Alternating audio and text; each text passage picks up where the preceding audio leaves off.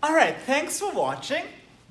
And I'm sure in your linear algebra career, you've been wondering, well, why do we just take inverses of square matrices?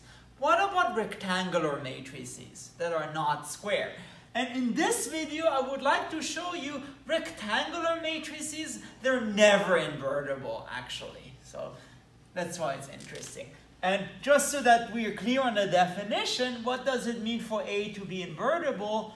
A is invertible if we can find a matrix B such that AB equals BA equals to the identity. And we'll use this in a second. Okay, let me show you why invertible matrices are not square. And let me give you two examples. No, must be square. And let me give you two examples of cases where this cannot happen. So let me show you first of all that a 2 by 3 matrix cannot be square. It cannot, yeah, of course it cannot be square. It cannot be invertible.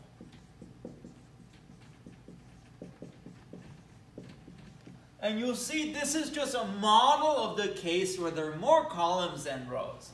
Well, let's see what a matrix looks like. So a 2 by 3 matrix. See, lots of columns, not a lot of rows. And let's argue in terms of pivots. So if you check carefully, what does a row echelon form in this matrix look like? It might look like something like that. Best case scenario. So best case scenario, a 2 by 3 matrix can only have at most 2 pivots. So a 2 by 3 matrix can only have 2 pivots at most. In worst case scenario, it has no pivots, but it can never have 3 pivots because the number of pivots has to be less than the number of columns and the number of rows. So it's less than the minimum of the two. And in particular, well, since it has only at most 2 pivots, one of the columns has to be a non-pivot column. What does that mean? Think of it in the terms of solving the equation AX equals 0. If you have a matrix with just 2 pivots and you want to solve AX equals 0, there must be at least one free variable. Because the free variables, they're in the non-pivot columns. So it means AX equals 0 has at least one free variable.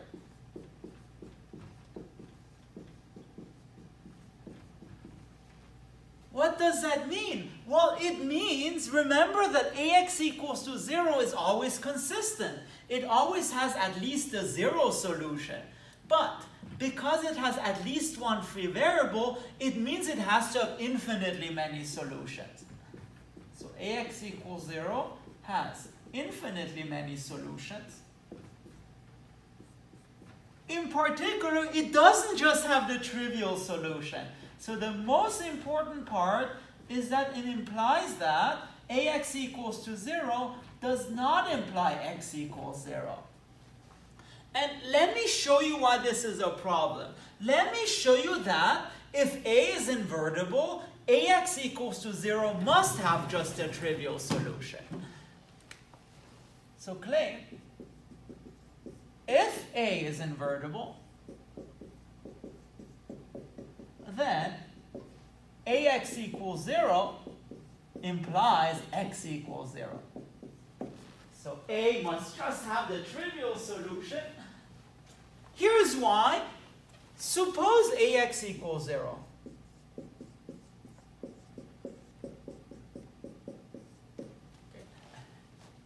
Remember what it means for A to be invertible. In particular, you know there's a matrix B such that BA is the identity. So let's take this equation and multiply by B to the left. Then BAX is BO, in a body order, but here just a 0 vector. So BO, so if you apply B to the 0 matrix, if you apply B to the 0 vector, you get the 0 vector. You can just check it by multiplying b with the 0 vector. And this is just BAX. But remember, BA was the identity. So you get IX is 0. But since I is the identity, it does nothing. You get x equals 0. In other words, if AX equals 0, then x equals 0 is 0. So if A is invertible, then AX equals 0 only has a trivial solution. That said, we've shown that for such a matrix where there are more columns than rows, this does not happen. So we conclude that this matrix cannot be invertible. In other words, for a matrix to be invertible, we cannot have more columns than rows, so we need number of columns to be less than or equal to the number of rows. Let's call this 1. Because if there are more columns than rows, there will always be a free variable. Okay, what about the other case? Oh, one thing though. Suppose you have a 2 by 3 matrix. Here's also another cool thing I want to show. You can think of it as a linear transformation from R3 to R2. So from input to output. So what this matrix does, it takes R3 and squishes it into R2. Think about like a projection matrix or something. Well, let me show you that the determinant is 0 because remember there's this nice fact about determinants which tells you that if you apply A to a space, then the volume of the new space is the original volume times the determinant of A. So what we get is the volume of R2, so the output, equals to absolute value of the determinant of A times the volume of R3. Again, volume, not area. That's very important. Now, R3, well, it has infinite volume, right? And we have determinant of A. And the question is, what is the three-dimensional volume of R2? Well, R2 is flat. It has no volume. So we get 0. In other words, the only way this equation can possibly be satisfied is if the determinant of A is 0. And that's why, at least for this case, for rectangular matrices, the determinant is 0. Rigorously, in fact. Okay. Now, here we have the case where there are more columns than rows. Let's now do the case where there are more rows than columns and see what happens. So now, let's do a 3 by 2 matrix. Cannot be invertible. Well, let's again draw a 3 by 2 matrix. 3 and 2. Again, best case scenario, there can only be 2 pivots at most. So A has at most 2 pivots. Which means, and again, because the number of pivots is less than the number of rows and the number of columns. But look, what this means is that the last row is 0. So A has at least 1 row of zeros. And let's think about this in terms of the equation AX equals B. Question is this always consistent? Well, not really, because if you have a matrix of, with 2 pivots and the last row is 0, you can always choose B such that at the end you get a row of the form 0, 0, and blah, where blah is non-zero.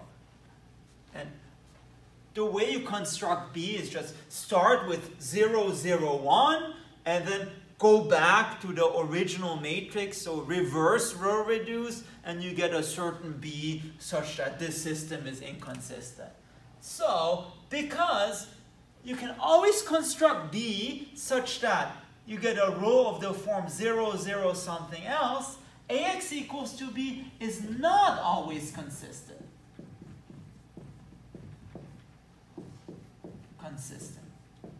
Again, because you can have a row of the form 0, 0, blah, where blah is non-zero.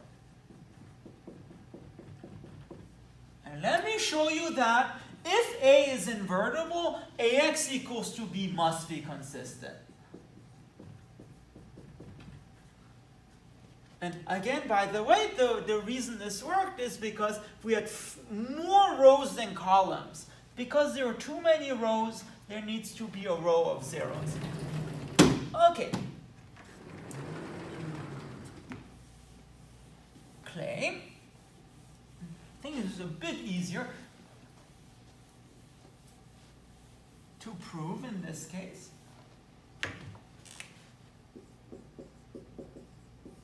If A is invertible,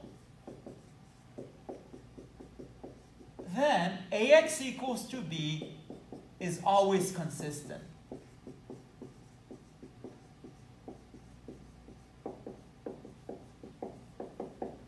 Well, before we use the fact that BA is the identity, now let's use the fact that AB is the identity. And you'll see, this is really cool. So AB is the identity. Apply this matrix to the vector B. So AB, B, AB, AB, AB, oh. Anyway, so ABB is IB. Well, identity matrix does nothing to B. So this is B. And then we get A, BB. A, BB is B. And here's the cool thing. Just let X be BB. Lots of B's. Let X be BB. Okay. Then, indeed, what this equation becomes, this is X, and you get AX equals B. So this always has a solution, namely BB. And that's why if A is invertible, then this equation is always consistent.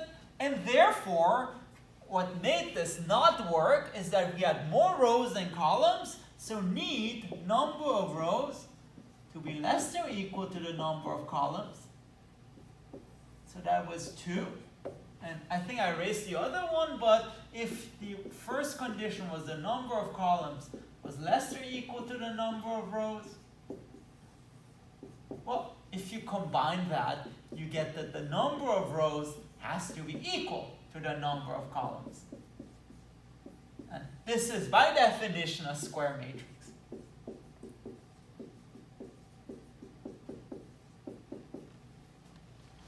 Okay.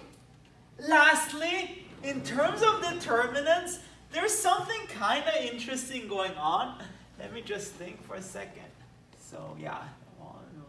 Okay. Because, yes, technically, if we have a 3 by 2 matrix, it goes from R2 to R3. To R3. Okay. So technically, okay, what happens is that we should have the identity that, in this case, so the starting thing is the area. So area of R3 equals to the determinant of A times the area of R2. So we get infinity equals determinant of A times infinity. And well, technically any value of the determinant satisfies this. So particularly if you choose 0 to be like not sorry, if you choose determinant of A is 0, well, strictly speaking, you could still have that. But here's the reason people say that the determinant is still 0. Because there's one identity about determinants that's very useful. Namely, the determinant of A transpose should be the same as the determinant of A. Okay. So people care more about this identity than this identity here. But what is A transpose? A transpose is a 2 by 3 matrix. So this matrix, we're back to case 1. So because we want this determinant to be 0, remember by our other explanation, we need that the determinant of A in this case is also 0. So it's more of a convenience choice for the second case, whereas the first one made more sense in terms of volumes and areas. Alright, so hopefully now you can rest in peace, knowing that we never take, inverses of non-square matrices because those matrices are not invertible. And I hope you like this. If you want to see more math, please make sure to subscribe to my channel. Thank you very much.